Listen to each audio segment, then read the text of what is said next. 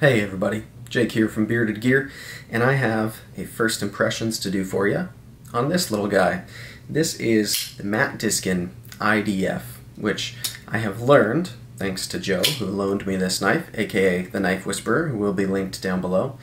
Joe let me know that IDF stands for Integral Diskin Folder. That makes a lot of sense to me, since this is an integral folder designed by Diskin. So this is a very intriguing knife. Joe actually reached out to me kind of recommending that I check out this knife. This wasn't one that was really on my radar to get in hand. Like I mentioned in the unboxing, I had handled, I think they actually had 2 or 3 of them on the table when I saw them at CCKS, California Custom Knife Show. But I had kind of forgotten this knife existed. Not because it was bad when I held it. There's just a lot of knives at a knife show, and I just, yeah, it had slipped my mind that this was a knife that was out there.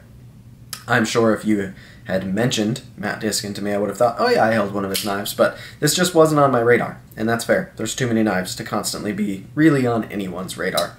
So when Joe recommended I check this out, offered to send it to me, I was pumped. I was excited to get one in hand again, and I remember thinking it was nice, and I was excited to kind of see a little bit more what it's made of. He was happy for me to be able to carry it, have it in pocket, do a little bit of at least minor cutting with it to see how it performs.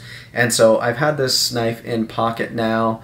I actually carried it as a secondary, which it's a little big for a secondary, but I carried it as a secondary for a whole day and as a primary for about a half a day. And I've developed some pretty good first impressions so far, so I figured now is the right time to do this. And at the end of a whole week with it, then I'll go ahead and do a full review. So first of all, just to get everyone up to speed, the materials we're playing with here are, in essence, M390 blade, titanium handle scale, or scales. Since it's an integral, I guess you could just kind of call it a handle scale. It is a frame lock, so you can see frame lock functions just like any other frame lock. We have a stainless steel insert with an over travel stop, and I'm still not positive what to call this blade shape. Someone in my comments called it a shark point, I think, which I kind of dig. A stabby shark point, I think they said. I'm not sure what the official name of this blade shape is, but I quite like it. It almost has like a bayonet grind type of thing a little bit with that swedge. The way that swedge is ground almost seems bayonet-ish to me, but I really like it. It's got a great belt satin finish. The titanium has a nice finish as well. I'm not going to be brutal enough on this finish at any point to see how durable it is. I'm going to take every precaution to make sure I don't mess up this really nice loaner knife. So this isn't going to be like an in-depth use review, but I've done a little bit of cutting with this knife so far. I opened like 2 packages with it, cut through some tape. I did a couple of passes through a little bit of cardboard just to feel how it did, and so far it's cutting really well. I like the profile on it. It's got a decent edge profile overall. The way this flat grind comes up really tall, you can see it's not quite a full flat grind. We do have a flat up here, but it's a really tall flat grind, and it passes through material well, and it gets to a reasonable thickness behind the edge. This knife doesn't feel chunky behind the edge to me at all. As kind of an all-around EDC knife, I'd say this grind is certainly more than passable, and it's got a very good sharp factory edge on it. It's not like the stickiest, sharpest factory edge I've ever felt in my life, but it is nice and sharp. There's the tiniest bit of a heel right down here at the very edge of the blade where it meets the sharpening choil. Just the tiniest flare there. It's almost perfect in terms of being sharp all the way to the choil, but it's just the littlest bit of heel. Yeah, I like the way this blade performs, and the tip is really stabby, especially because of the swedge, I think, but the blade profile, it's actually a fairly thick stock. I would not call this a thin blade stock, and it actually retains a decent amount out toward the tip. It just, I don't know, the angles they've put on it make it really pokey, and I like that. I find lately I'm preferring less robust tips for EDC knives. Like, perfect example, I love carrying Spyderco PM2 as an EDC knife, and one of the things that I find I love about it is a lot of my EDC tasks of like opening packages, cutting paper things for my daughter, getting into zip ties, like a precise tip is handy to me in an EDC knife, and so I like that this has a fairly precise tip while still being a pretty robust blade stock overall, like I said. Being an integral, I mentioned in my unboxing of this knife, I just feel a certain sense of niceness when I handle an integral. I've never handled an integral that I didn't think seemed nice. The first integral knife that I ever got was actually a Lion Steel.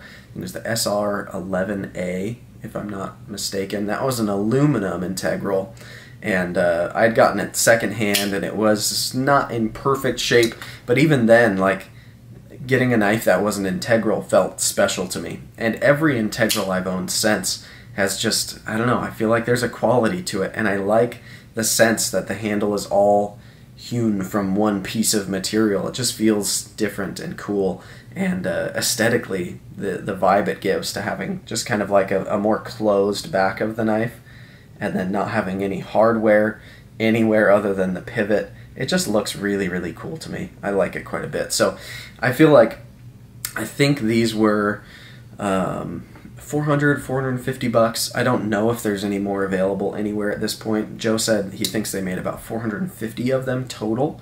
I think that's what he said, not he thinks that what they meant.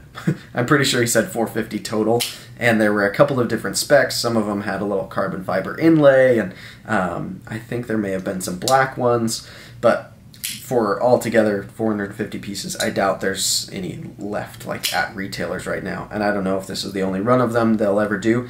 I don't know much about this knife, but I feel like for the price that they were offered at, being I think they were a little bit above 400 bucks, to get a really nice M390 functionally very good blade on an integral titanium handle with this really good milling on it that just A, looks nice to me, and B, feels good in hand. I feel like the materials and being made by Reate, the consistency of their tolerances and the function, I mean, it seems very fair to me in terms of the value of how much knife you're getting for that money based on my knowledge of knives and the way I calculate how things are worth. Obviously, that's pretty subjective, but we're playing with all very premium materials here. They're all finished really, really well, and it's come together to make quite the nice knife. One of the things I was concerned about, that Joe even warned me about, was that the pocket clip is a little bit pokey. If you look at where the clip ends, where it terminates here at the point, it's just a little bit of a point. And so it is a little bit sharp when I rub my finger across it, and I have noticed that when it's in pocket, I've been really trying to make sure I don't like snag it on anything, because it does feel a little bit snaggy.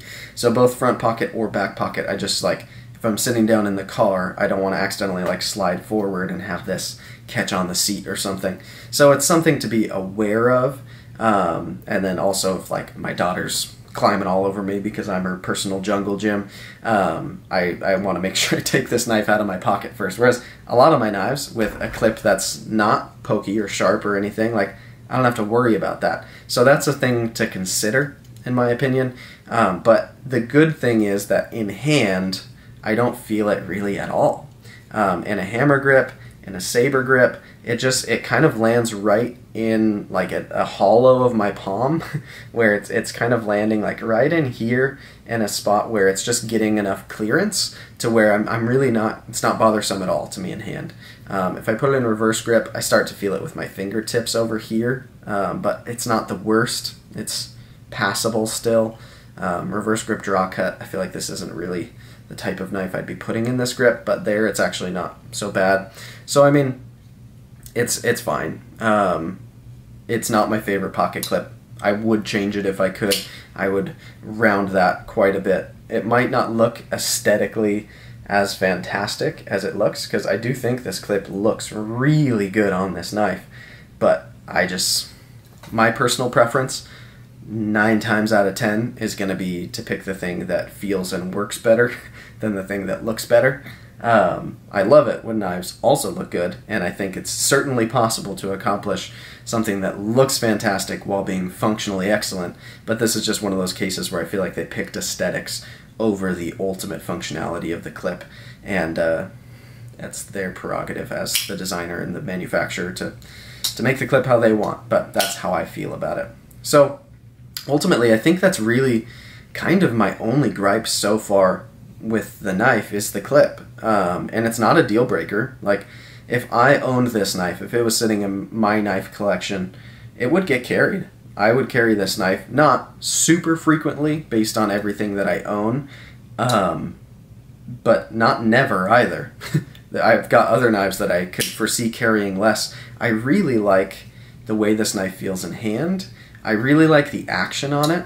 It's got, I described it in my unboxing as being very similar to my Sharp by Design Evo Typhoon, which is also manufactured by Reate, and they've got different detents in them. Brian from Sharp by Design, his detent is very specific in the structure, and instead of being a ceramic ball, it's kind of like, from what I understand, kind of a pyramid-shaped thing, and it makes a difference. But this is the closest knife that I can recall feeling to the way that that action felt dialed in terms of how it deploys.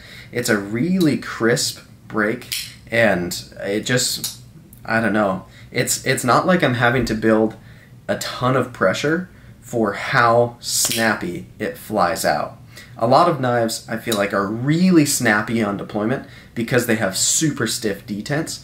And this one's like a medium stiffness, but it still flies out as if it's a really stiff detent. I hope that makes sense. But it really does. It just rockets out, and it's a nice, well-tuned level of pressure that you have to put on it to accomplish that. I do wish there were multiple deployment methods. I would find that to be a little bit better. I really can't Spidey flick this, even though the fuller is a little bit exposed. I just can't get the right kind of torque or leverage on it to make that work. If I could, I would love to be able to middle finger flick this knife. Even if it was thumb studs, I think it would be fun. That's just me, though. Flippers are really nice, and I enjoy a good, well-tuned flipper. Like I said, the action on this one is certainly a strength on it, but I do find myself, the more that time goes on, the less flippers excite me. And that's just a me thing, clearly. I'm just thinking out loud here. But like when I started knife collecting, a flipper like this would have just been incredible to me. But there are so many good flippers at this point. And just my own tastes have kind of evolved a little bit to where, like, my favorite way to deploy a knife just isn't a flipper tab. It's not anymore. I enjoy it, like I said, but it doesn't get me as excited as a well-tuned knife that I can middle finger flick. Really, that's kind of all I prefer to flippers, I guess. But yeah, I don't know. I just think it would take this knife a little bit further for me if I could use that fuller to middle finger flick it. I want to, and I can feel that it's close, so it's just like it's teasing me a little bit that I can't. What have I not talked about yet? I guess that's kind of it on my first impressions. I don't need to dive super deep into this. I'm still learning about this knife and how it performs, and it feels pretty good in pocket. It's not overly heavy. It feels like, frankly, a really good weight for an integral titanium frame lock. It's not super lightweight, but it doesn't feel like it's trying to be, and it's definitely not heavy. I feel like for its size, it is the right weight for the way it's constructed. It feels confidence-inspiring and substantial without feeling unnecessarily heavy. And I'm all for, like, I enjoy it when a knife is lightweight for the sake of being lightweight. Like the Benchmade Bug Out and Bailout are knives that I carry relatively frequently. I like carrying knives that are made of carbon fiber and materials that get them really lightweight, and sometimes that pursuit of making a knife lightweight is kind of its shining feature. But on other knives, I like it when they don't make that the preference. Like, I think this knife would be missing something if they had tried to make it as lightweight as possible. Instead, they've really kind of refined it in a way that it's a different sensation. There's a different sense of quality when things have an appropriate amount of weight to them, and I think sometimes people get a little too caught up in the spec sheet of, oh, well, there's another knife with the same blade length and it weighs a half an ounce less, so that's the better knife. And it's like, I mean, that's a very subjective conclusion to come to. So I like the weight of this. I like the way it feels in hand. I like the contouring of the handle, the way that the grooves are cut. It gives me a great finger placement. I find that for me, saber grip is kind of my primary grip that I go to in a knife, and in saber grip this feels very good. There's no jimping anywhere on this knife other than the flipper tab. That's the only spot. And a flipper tab, I feel like, especially a tiny one like this, should have some jimping. I haven't failed. I haven't slipped off of this flipper tab once. And so I really like that it's got the right level of traction. It doesn't hurt my finger. My finger lands in a nice smooth spot on the integral back of this knife. Like, it's really well made. I'm finding myself quite impressed with this knife. I can't recall getting a Reate made knife that I thought was bad. But there are certainly some that stick out, and oftentimes I find the ones that stick out are the ones where it's a good designer who's partnered with Reate and who's gotten a lot out of Reate, and I think this is one of those cases. My favorite Reate knife to this day that I've ever handled, owned, anything, pardon me, has been my Sharp by Design Evo Typhoon, and this isn't far behind it in my opinion. In fact, a lot of the things that I prefer about that knife over this one are just kind of stylistic. This one feels every bit as nice, especially being an integral, as that Evo Typhoon did to me. So, yeah, I'm impressed so far. This might have been a little all over the place, but it's my first impressions, and I'm still formulating where I'm at with this one. But I like to do this and kind of check in at the beginning. I've missed it on a couple of knives lately just because I've been too busy. So I'm going to try to stay in the groove of doing a first impressions and then doing a full review at the end to see if anything changes, if I learn anything new, if I find that something appears to me that kind of makes me like the knife less, or if I learn to love a knife more by carrying and using it. I like taking that process. So as of my first impressions, that's where I'm at. I'm really liking this knife. I'm intrigued by it, and I'm not at all sick of putting it in my pocket yet. The pocket clip is a little bit sharp. That's really my only gripe with it so far, and that happens. So there you have it. That'll be my first impressions on the Matt Diskin IDF made by Reate. I'm going to link down below to Joe's channel. He is the Knife Whisperer. So check him out if you haven't already. He's going to be reviewing my ZT-0620 as I review this, so you can look forward to seeing that on his channel. And yeah, this has been an interesting one. So thanks for checking it out with me, and I'll see you guys on the next one.